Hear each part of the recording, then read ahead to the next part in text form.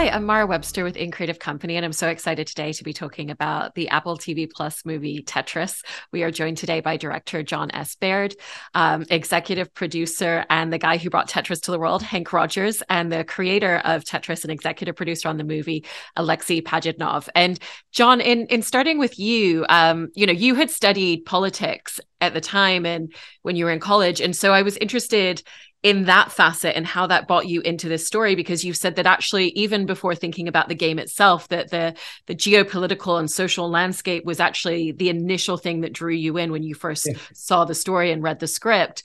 And so how did that then influence the way that you started to think about the visual language and telling the story, which is both a nostalgic time capsule, but also very much, this reflection of the political and social landscape of the time? Yeah, so when I first got the script, it wasn't called Tetris. It was called Falling Blocks, and blocks being BLOCS. And I thought it was a very clever sort of title, So I knew this version of the story wasn't just going to be, about the computer game. There was something else, the backdrop to it, So as I say, being very interested in politics, especially around that time as a graduate, when I sort of realized it was going to, it was set, predominantly in the Soviet Union. I had no idea about this story, first of all. I wasn't coming to it with any prejudice at all. But when I started reading it, and I realized that this crazy guy who just put his life, literally he's putting his life on the line to go to Moscow, and another guy who's risking so much to bring this game to the world, I thought, this kind of turns it on its head, because if you make a movie like this in the 1980s, if you had made this movie in the 1980s, it would be very easy to go, okay, we've got the Americans, or we've got the West on one side, we've got the Russians on the other side, and we know who the good guys are and the bad guys are. But the heroes in this film, they come from both sides, right? Okay, so I thought that was a really interesting facet, and so that was a really interesting way in. And then to me, it just so happens to be about the rights for, the world's most famous and favorite video game, in my opinion. But it was that backdrop of what you can do with these two. I'm a great lover of buddy movies. Yeah. Influences for me have always been things like Planes, Trains, and Automobiles, or Midnight Run, for example, right? Where you've got these people coming together from these very different ways of life, very different type of people. And there's a sort of clash at the beginning, and eventually they get there, yeah? And in essence, Tetris is a movie, like it's a buddy movie, So many different facets kind of brought me into it, but the gaming part probably least of all, I would think, to be honest, Yeah, that's so fascinating to hear. And Alexey, I've heard you say that initially you had some hesitations about the idea of this story and aspects of your life being turned into a film, because in essence, it's taking a moment in your life where, we see in the movie that there were threats made on your family, and that was very real emotion to you. And then the idea of people watching this story as entertainment was something that had you hesitate a little bit at the beginning. What was it that opened you up to the idea of this becoming a film and being such a part of this project? Well, basically, what driven me to participate and what make me real proponent of this movie is that's mainly the story about my baby, about my game, and that was a very important moment for it. Because in the business life of my game, that was the peak moment when this business happened, and all the forces which were kind of interested in the game was kind of nearby and come together. And the fact that part of the movie was just about this moment very much inspired me. I love that. And amazing shirt, by the way. I love it. The original Tetris. Yeah, it's cool. Great. Yeah, that's what I had on my screen. I didn't have any graphics. So that was the square, two square bracket, make a small square for the figure. It's amazing. And Henk, for you, did you have any hesitations at the idea of turning your life and this moment into a film at first, or did you find yourself really drawn to the idea immediately? At first, I was terrified because the actual story, is an amazing story, and it was a real adventure, and I went through it. It was the most amazing adventure I ever went on, and so I could easily imagine, script writers in Hollywood trashing that story and turning it into, well, I don't know, whatever. And so I was very nervous. Alexey and I worked real hard to try to fix the bits in the script that we could to make Soviet Union seem more realistic. But then when I watched the movie, I was like, wow, not only did it tell a story, but it was an actual movie. It's a movie. It's like a movie watchable by somebody who doesn't care about Tetris, for example. So I've showed it to people who really don't know anything about the game, but know something about movies, and wow, this is a revolutionary movie.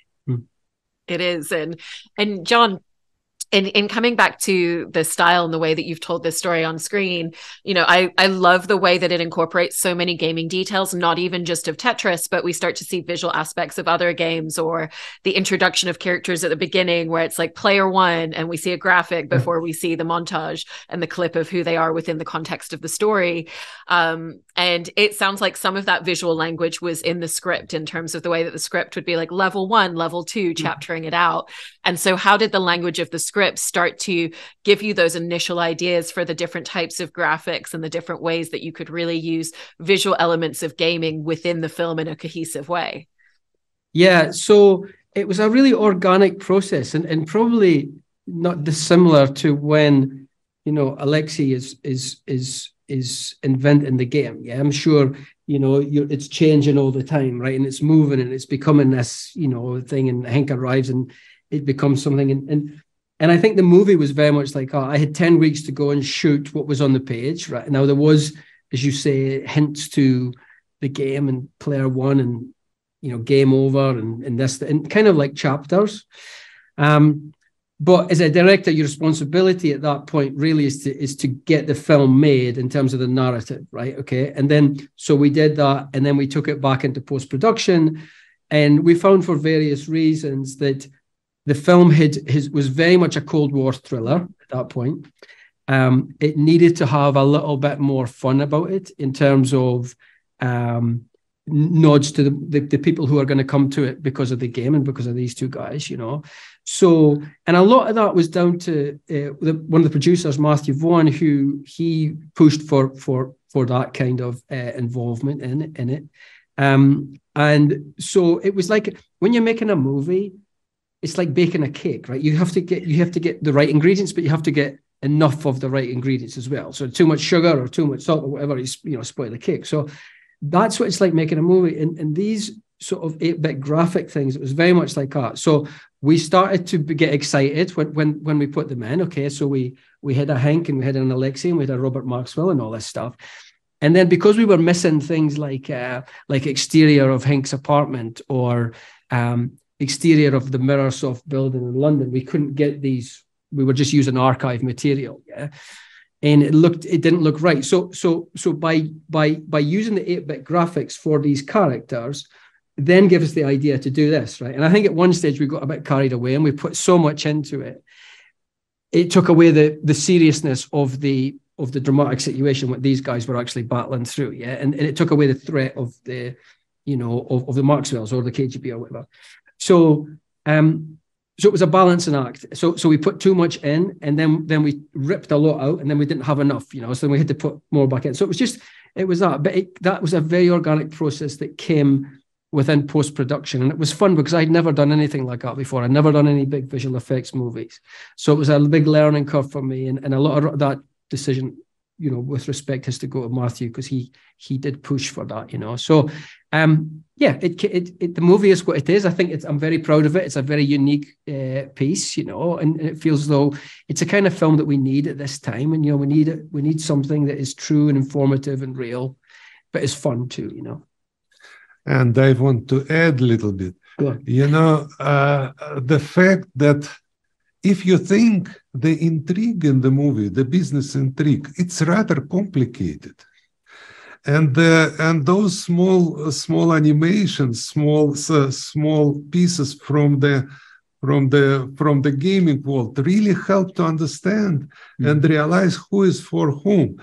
And that's a genius way to introduce such a kind of professional issues like a platform, like a rights, like exclusivity or whatever we have in the movie into very understandable way. So people feel first of all the reality of the story, and from the other hand, they could really understand what's going on, and that was an absolutely genius decision. Well, that's nice coming from you. You know, thank you very much. And Henk and Alexey, in terms of coming on board as producers, you know, Henk, I've heard you mention that one of the aspects of the script that you felt like the two of you were able to have input on and to help with was in terms of some of those specific details of what was it like in Moscow at the time, you know, what was it like in that specific era of the Cold War. And so for the two of you, what were some of the important details that you wanted to make sure that the film captured in terms of that very specific time in history for both of you? Yeah, for me, you know, I was an international traveler. I always go to different places, and I feel what I do is I charm people. You know, I'm nice to the check-in lady at the hotel, make a little small talk or whatever, and none of that worked. I was just, you know, like, it's like the face is like, why are you talking to me? You know, it's like, key, here's your key, you know, and, you know, it was just strange. So the absence of all of that, and the absence of color, no advertising anywhere for anything. It just felt like I was, you know, I just entered some kind of a country turned into a prison. You know, there was that kind of strange feeling. And yeah, that was very, how can I say, disorienting. I couldn't find a place to put my feet. I couldn't find a person that I could talk to and be friends with. And, you know, at the very end of you watch the very end of the movie, me in my hotel room that first night, I was like, that was me. That was like, that's so uncharacteristic of me to be that, like, I don't know, I sound so depressed in that last little bit. You know, nothing works. And it's like, so that's where I was.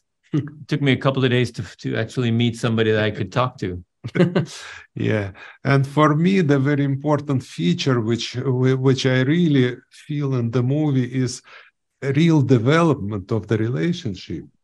We really start on the cold feet from the very beginning, at least neutral, and how it shows in the movie was the real stuff, because we become better and better know each other with the time. I had to earn his trust. And yes, and that happening, but that happening on the eyes of the audience, and that was great. Usually in Hollywood movie, it's just set up, bad guy, good guy, and whatever. But here we have the real evolution, and you really feel it, and you could see it and feel it. That was very big part of the movie for me, at least. You know, the other thing that I think was, well, you know, but for me, Henk, as he was saying, was really sort of informed us about the experience of us fish out of water coming in, the lack of color or advertising, and the straight face. And there's one thing I think, Alexey, as well, that you sort of added was another thing I should say is the coding, right, for the games. There's a great scene where these guys are coming up with new ideas for to make the Tetris game, sort of to advance the Tetris game.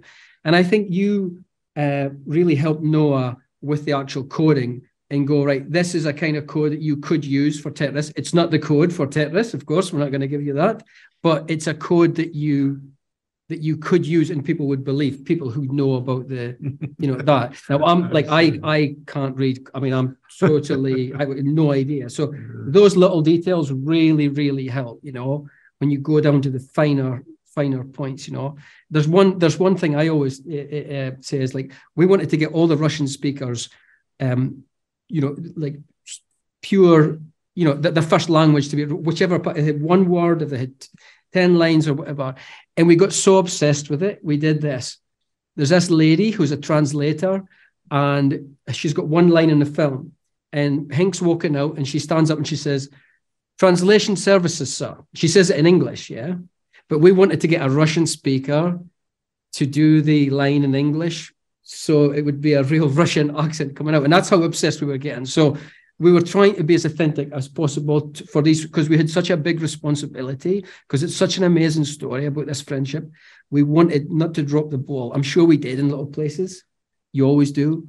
But we tried to be as responsible and as true to these guys as possible while making an entertaining movie, I mean, I love that all three of you have been talking about the friendship, because that is so much the core of the movie. It's a movie about the development and expansion of this game, but it's so much about the relationship between the two of you in the film. And it's so beautiful to watch that aspect. We see like the beginning of the film where Alexey's kind of like keeping a little bit of distance for himself, to suddenly like really connecting over this shared passion and this shared wonderment at the game that the two of them have, and just finding all these linear threads. And so for all three of you, I was just interested in, what you really wanted to see reflected from those changing moments, that gradual development of trust, because obviously we know that it's turned into this lifelong friendship and relationship, and, delving into business together. And for you, Jon, as well, how you really wanted to capture those elements of making sure that it wasn't just, okay, they meet and they're best friends immediately, but really showing us the gradual development and growth of what that looked like. Yeah, I mean, there's a really nice moment in the film, and it's where Henk goes to meet Alexey at his apartment for the first time, and there's a lot of suspicion coming across the table, particularly from Alexey's wife, Nina, and there's just a great line where she interrupts Henk and she accuses him of stealing the game, and it gets really frosty. But you see, Henk described before how he charms people, and I love the fact that he turns it on his head and he accepts that would be their point of view, and he starts to work out. And charismatic people and people who get their way do this really quickly, and they go, what makes this person tick, and he changes the conversation round to programming, because he knows that's what this guy's interested in, that's what he takes it. And then they both say the line at the same time, and I can't remember the line. Yes, do not underestimate the power of basic. And they both say basic at the same time. And you see the little Nikita, who plays Alexey so brilliantly. You see the little smile from him, and then from Henk, and then even from Nina, who I met Nina. She's a lovely woman. We've made her to be this, tougher sort of person against Henk. But anyway, so that to me is the bit it unlocks the film. And funnily enough, it's pretty much exactly an hour into the film. It's halfway through. So we do have to earn this, It's not like he turns up and they're best mates straight away. The earn this, and then the payoff's sweeter, because the what he's had to do to earn this man's trust, the audience have invested in that, Yeah, I like very much all this house kitchen drinking kind of scene. One of the best in the movie, I believe. It's a very good combination of all this business and stuff, and almost the warm part of the domestic of the home life. That was very good, very well done. It is. I loved the thing I loved doing about this film in a lot of ways was I felt we shot the film in Scotland for many different reasons, but I'm Scottish, and I feel as though the Eastern European sort of Slavic kind of temperament and humour is very much like an old Scottish thing, where they keep the straight face, they don't let you know what they're thinking inside. They may like you, but they're not going to tell you that for quite some time. You're going to have to earn this. In the States, everybody loves you, and it's like straight away, hey, you're a great guy, right? You're amazing. But there you got to really earn it. And a friend of mine, she's from Bulgaria, and she told me once that this kind of summed it up for me. When McDonald's moved to Sofia for the first time, so when McDonald's opened in Sofia, everybody freaked out, right? Because the people who were serving were like, have a nice day. And all the Bulgarians were like, what is this? What's all this smiling? What's all this have a nice day stuff, you know? And I think as a Scots person, you understand that. So I really, I liked getting the humor from a lot of the Russian scenes because I understood the darkness of the humor, you know. I was like, I have a Scottish dad. I love that sentiment and that influenced it. You know, and Henk, I love that. I love moments in the film where we get to see, you know, Taron Egerton playing you and just that connectivity and that flash in his performance of the first moment that he plays this game. And we see that immediate connection and why he has such a drive and such an ambition. And, you know, in the telling of the story, you know, we see that there was elements with your home life, with your wife and with your kids and having to be away and having to travel and everything that meant and trying to put this business deal together at the time. And do you still remember what that emotional flash was for you in the first moment that you played that game and just what those feelings were that kept driving you and kept driving this ambition? Yeah, so there's a basic thing going on there. It's geometry at play, and it's order out of chaos. And then that's kind of different from other games. Other games are much more, I don't know, they're direct and they're mostly destructive. So my background is I play a Japanese board game called Go. I used to play it with Yamauchi. The Go comes in. It's a construct. You're trying to build territory rather than break down something.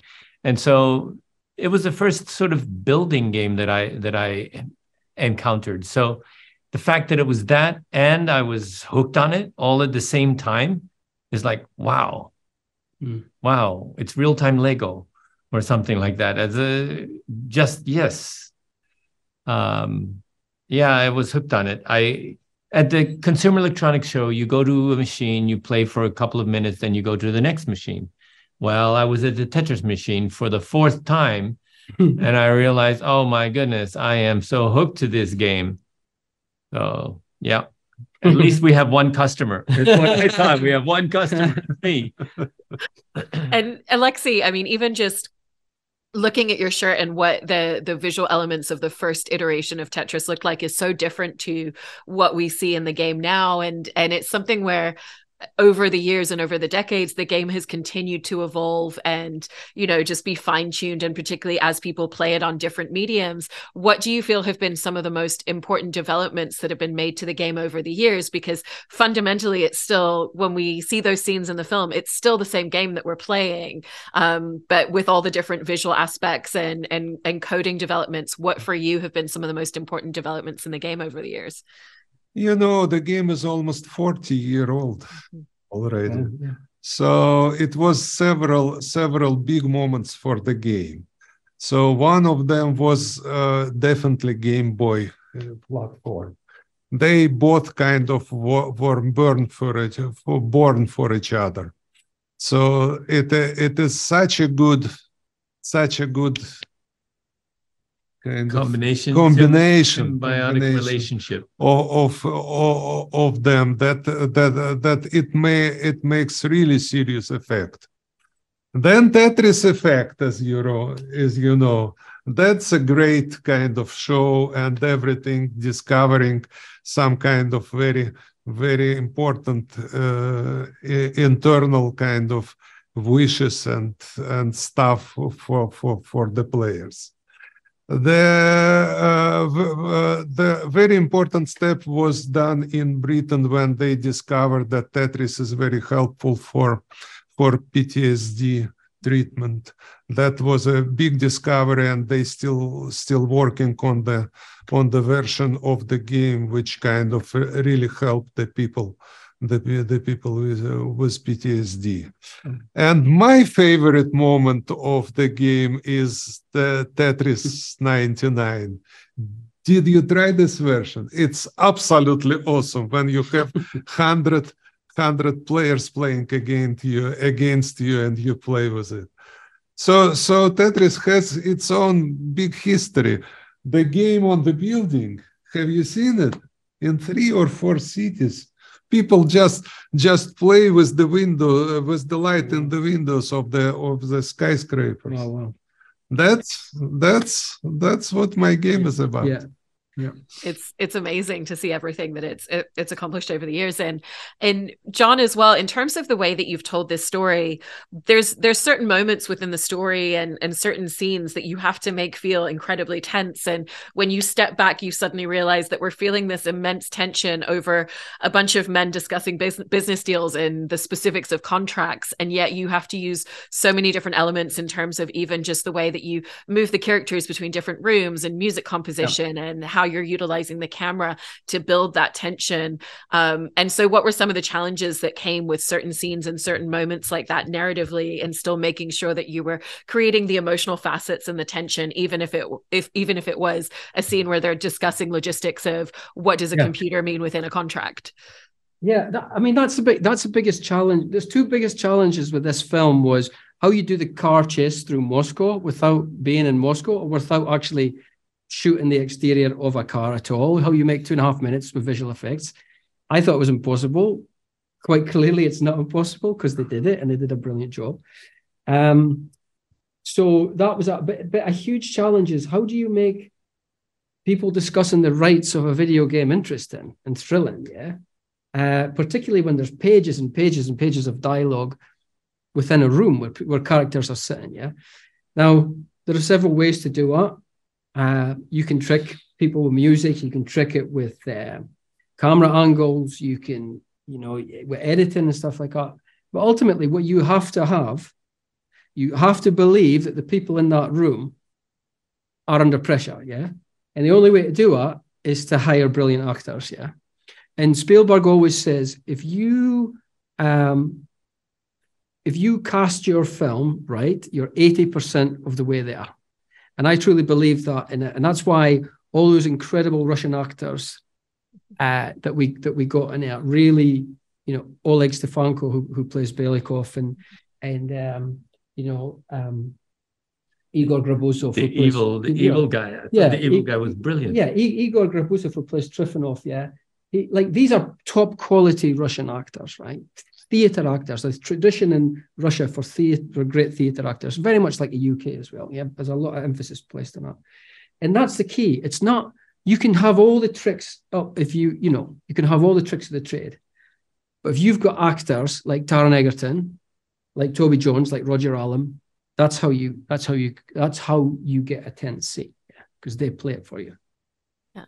And you mentioned the car chase sequence as well, which obviously, especially because of COVID restrictions, you couldn't go to Moscow and film it on the streets there. So that was part of where using Scotland for Russia came into play. And obviously a scene like that also involves a lot of CGI and visual effects work, and even just using CGI for extending upon locations. And so what were the most difficult logistical elements of pulling together everything that scene needed, because it's such a culmination of everything that's been happening up to that point? I thought it was virtually impossible because we never shot the car. In that car chase, there was not one shot we did on a street with it. The whole thing, interiors, exteriors, were built from images that we took of Moscow. So it took months, it took a year, it took more than that. It was a huge undertaking. And you think of the amount of man hours that goes into some visual effects stuff. Well, you think you times that by 1 million when you're doing a car chase and relying it all from being computer generated. So that kind of blew my mind, because as you probably have worked out, I'm not the computer guy at all. That's not me. So anything that involves that kind of work, I have to really rely on others. I'll do performance stuff all day. I'll talk to actors all day. I'll talk about the intricacies of a scene and stuff. But for me, it was the biggest challenge, because I don't understand computers as well as obviously these 2 geniuses here. Yeah, you need us on set. Exactly. Next time. Oh, we got this. Next time you guys computer graphics. Are you kidding me? Right, So he'll have to bring you onto every film set now. We have computer graphics for breakfast. So that was a challenge, but Team effort, we did it, yeah. Well, it's been so wonderful to hear all about these details in terms of everything that went into making of the film. Congratulations on everything. And thank you so much to all three of you. It's been such a pleasure. Thank you very much. Yeah, thank you.